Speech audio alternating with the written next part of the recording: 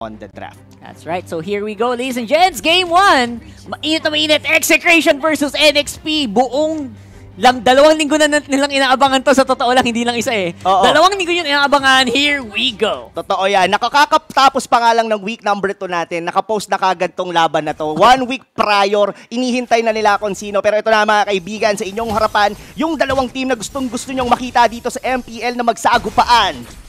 Yep, here we go. Chakno again, they are zoning. So, kakalmahan lang nila yon. Tatry nilang i-deny itong buff. Purple buff, napaka-asim, napaka-agang engage using the Terizla. Do they have enough damage? Tingin ko kaya naman, pero Chakno, hindi pa rin nagpapakita. Talaga, nasa bush lang siya. Ayaw niyong full target.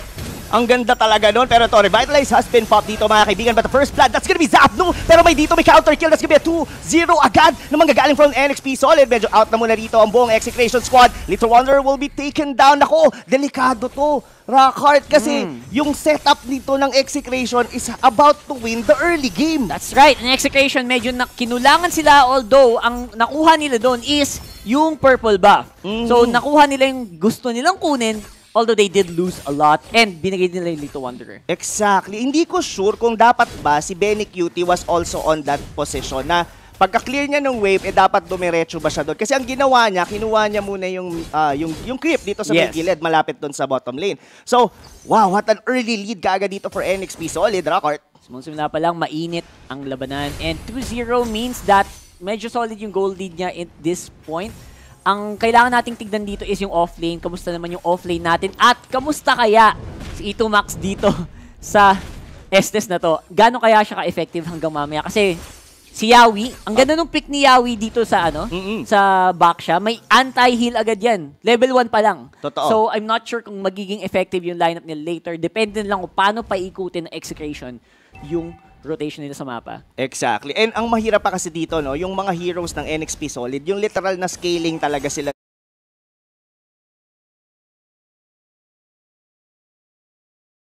dito. So ito yung tipo na dapat the Lunox might actually get a kill pagkapasok na dito ng level 4, which is ito na, level 4 na dito sa Hate. They really need to maximize dito yung ultimate ng isang Lunox, or else medyo ma-outscale siya dito ni H2O.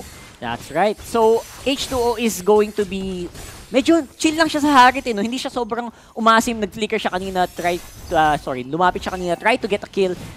Pero hindi siya yung nag-all-in agad. Kasi alam niyang hindi niya kailangan. Kailangan niya mag-chill at umasa sa protection ng NXP para makuha yung objectives dito. And I think that's what they're doing right now. Oo, pero ito, mukhang uulitin na naman dito ng Execration yung ginawa nilang pag-i-invade ng purple buff dito ng NXP Solid. Magtatagumpay nga kaya sila. Sinong nakukuha? Pero doon na naman nila. Tinry talaga nila dito, Kuya Rockhart. Pero yun na naman, si Zapno na naman yung unang namatay. Sumunod na rin dito si Chakno. Medyo habol dito ang NXP Solid. Pero tama na yun. Okay na yun. 2 na naman yung nakuhaan natin sa Execration. Slowly but surely. Pero ang sure dito, Rockhart, baka makuha ng NXP Solid dito the first objective, which is the turtle. That's right. Sure na nakuha nila yung blue. So pangalawang purple buff na to na na-deny kay H2O.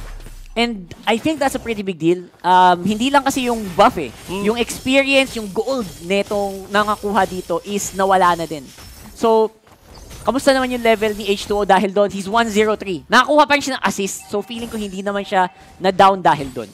Oo, totoo naman. Pero ang mahirap kasi, though, hindi pa rin basta-basta nakakapag-push dito. Pero mamaya yan, because this is the Gillette instant replay. Ito yung nangyari dito. Masyadong, play safe din yung galaw. Look at the Zaman Force. Hindi nag-all-in si H2O, pero they just focus on one target, in which is si Zapno, then Chakno later on. But, the turtle has been taken by Hate. Pero, disiplina ng NXP Solid dito, ha?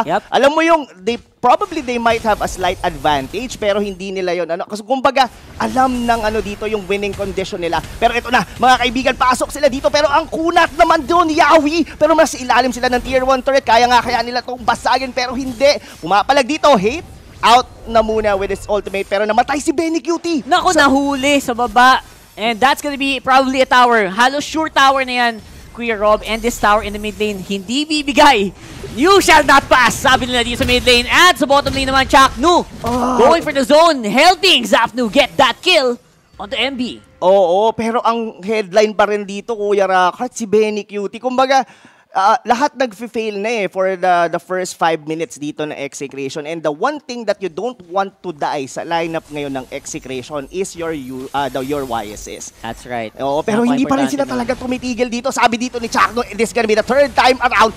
Wag nating bigyan ng purple ba? Pero masyado na yatang overextend yung ginagawa nila dito. Namatay na naman si Chakno. May sunod na naman yata sila dito. But hit, makaka-out pa rin naman sila. But the mid-tier turret naman dito ng NXP Solid na-force naman ng Execration. But tingin mo ba it's worth it yung lahat ng sacrifice na ginawa nila doon, Rockhart? Para sa buff, no? Oo. I think big deal yung buff when you're fighting the team fight, pero overall, you're still losing gold. Kinukulang ka pa rin sa gold.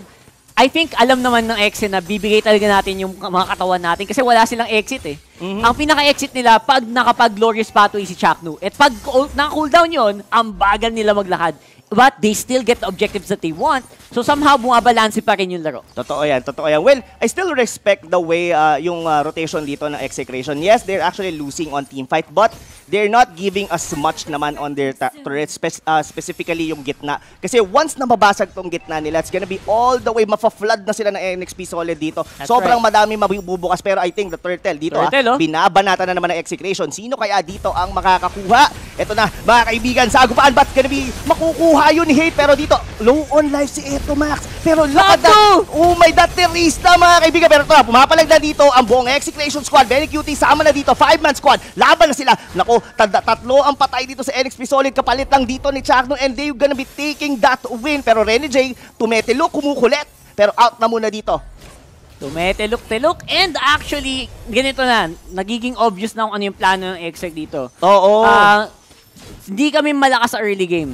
Sa early game teamfight kasi wala pang sustain si Hate. Si Hate lang talaga pala inaantay nila dito, at as long as magka-level na din yung si Etomac dito sa sa Estes, okay na kami. Exactly. Pero ito, the Gillette instant replay dito, makikita natin dito mga kaibigan, yung penalty zone ni Zapno dito is actually the nail in the coffin dito. Kasi once nakuha niya yung tatlong miyembro doon ng NXP Solid, medyo nahirapan na gumalaw doon sa bilog na yon yung NXP Solid. Pero ito na, mukhang tinutuloy-tuloy nila, hindi pa sila humihinto. This could have been 4th time around, i-deny nila yung purple buff dito, pero pumapalag naman, NXP Solid dito mga kaibigan. Very cutie dito ang kanilang target, nakuha nila yon. Pero ito na mga tol, sunod dito si Zapnu, 2-man down para sa Execration, pero sabi dito ni Hate, I'm gonna be taking you down. Shutdown na muna dito kay Paring Chester, sunod-sunod na 3-2 mga kaibigan. Pero sabi dito ni Hate, heal lang eto Max, papalag ako, wag kang bumitaw, heal lang dito. Mega kill na rito yung ating Lunox, kaya, pero ito, naisip na nila, pero hindi yata. The order of brilliance mga kaibigan, saving but not enough. Hate dito, eto Max, been chased down by H2O, and that's gonna be it. Almost a wipeout for Execration. Sobrang nakakabilib si H2O, still so strong on the Harit kahit wala siya ng turtle buff. Sige, may turtle kayo, we will have a strong team fight kahit na. And it is working out very well for NXP. Let's watch the Gillette instant replay, #shave the day.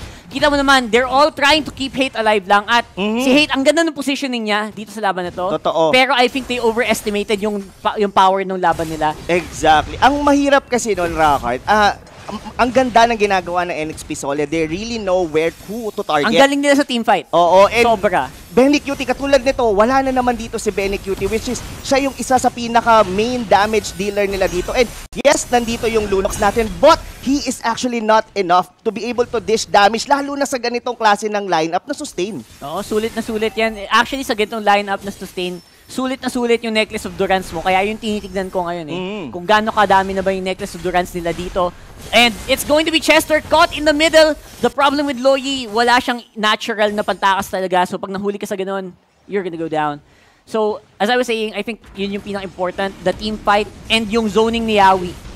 Gaano ka galing mag-set up si Yawi with the zone. And we'll see that, I think, here, possible, if gustuhin nila to, pero ayaw lumaban ng NXP nang wala din si H2O. Oo. Alam mo tong pwesto na to, Rockhart? Favorite? Parang dito lang sila It's a favorite. Siguro mga 5 beses na sila dito naglalaban sa purple buff na to, mga tol. Pero ito na, medyo may laban na magaganap. Glorious Pathway has been put down by Chakno, pero I think mag-out na muna sila dito. Pero I think this is still an evil ball game I mean, para sa akin sa isang clash na to, once na makuha siguro ni Benny Cutie, like for example, i-target siya. Most likely tina-target siya. So, may part na pagka na-micro niya siguro, there's a big chance na makuha nila yung teamfight na yun. Pero dito natin malalaman, medyo naipit si Chakno doon sa may bandang likod, nakuha siya doon ni Chester, pero hahabol dito, hit siya na ngayon ang focus fire dito ng NXP Solid. MB will be taking it. And that's gonna be a 2-for non-exchange dito for NXP Solid. Pero sabi ni Kuya ni Zapnu, tol, basag na lang muna ako. Trabaho na muna tayo. Objective game muna tayo. Sabi naman ng NXP, what you gonna do pag walang Chaknu? Oh my God. What you gonna... Inuna talaga nila on that bottom lane. Ang laking difference nun. Because of that, kayang-kaya pumasok nila Rene J. Hindi sila masyadong takot na mapabagal yung galaw nila. Totoo. Pero ito na, pinansin na ngayon ng NXP Solid si Zapno doon sa may taas. And H2O will be taking him down. Ito na mga kaibigan, medyo nahihirapan ng gumalaw dito, Execration. All throughout the game, NXP Solid on the driver's seat mga kaibigan. And the Lord has already been up. Posibleng kunin to ng NXP Solid. That's true. And gumaganti na sila. This time sila naman ang umaagaw sa blue buff.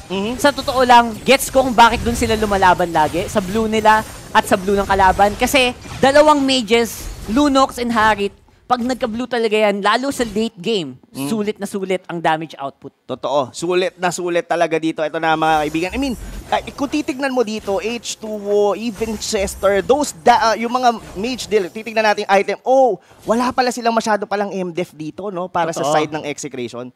I think that's a big deal. And considering yun nga yung pinaka-damage output nila, di ba? So, maybe that's the reason. Maybe isa yun sa mga dahilan kung bakit talagang, 50-50 yung mga laban natin. Oo, parang ang bilis, no? I mean, I was looking at Chakdo, pero hindi siya yung the usual tank na natin nakikita na talagang zoning out yung mga kalaban. Pero, yeah, it's not about the itemization, mga kaibigan, pero talagang ganito na. Medyo masakit na talaga yung damage dito ng NXP Solid. Taking down tower. Wala nang outer turrets ditong Execration, and the Lord is approaching onto the bottom lane. Yep, and this could be a big push here. Top lane, na-flow na din ang maganda.